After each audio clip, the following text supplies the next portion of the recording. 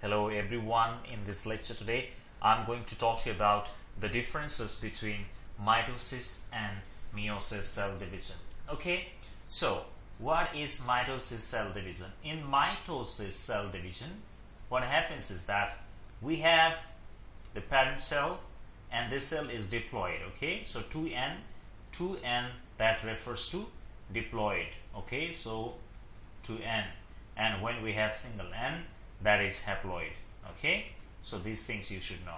So let's say this is our parent cell. Okay, this is our parent cell. Our parent cell is diploid, and what happens is that when mitosis cell division occurs, we get daughter cells. Okay, so this is daughter cell number 1, which is also 2n, and here also we have another daughter cell which is also 2n. So these two are daughter cells. Okay, these are daughter cells. So in mitosis cell division, what happens? We have diploid cell which divides and forms two daughter cells, and which are also diploid. Okay, this is mitosis cell division. And in meiosis cell division, in meiosis cell division, what happens? We have one parent cell. This is diploid in nature. Let's say this is parent cell. This is parent cell. We have a parent cell, and this cell divides. So this cell, so what we will have? First it divides, and we will have two diploid cells. Okay, first we will have two diploid cells, and these two cells, these will also further divide. They will also further divide, and we will get haploid cell n and n. Okay, haploid cell. Same thing happens here.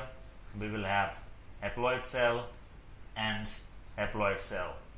So in meiosis, actually the division occurs two times. This is first division, right? This is the first division, and this here is the second division.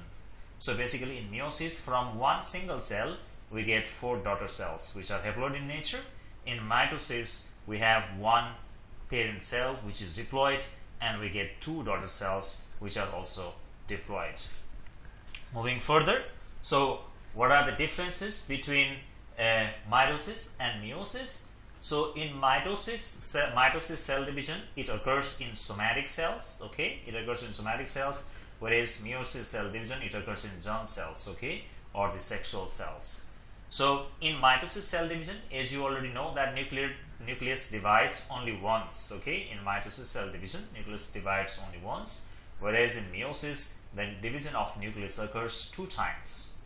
In mitosis cell division, two daughter cells are produced, two daughter cells are formed, whereas in meiosis cell division, four daughter cells are formed. In mitosis cell divisions, the daughter cells are diploid in nature. Okay, so they have 2n chromosomes, so diploid in nature. Whereas in meiosis cell division, daughter cells are haploid, so these daughter cells have n number of chromosomes. Mitosis cell division, it occurs more frequently. Meiosis cell division, it occurs less frequently. Daughter cells form somatic organs. Okay, they form somatic organs. So in mitosis cell division, these daughter cells, they form somatic organs, whereas the daughter cells in meiosis, from meiosis cell division, they form gametes.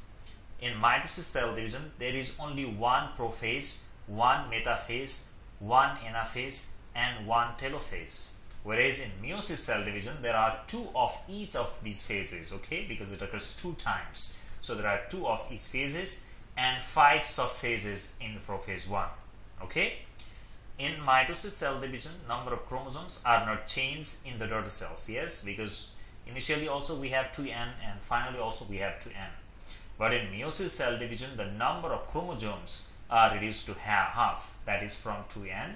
From parent cell has 2n, and the daughter cell, they have n number of chromosomes.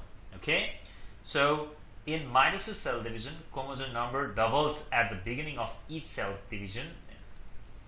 Chromosome number is not double, it doubles after the end of meiotic cell division.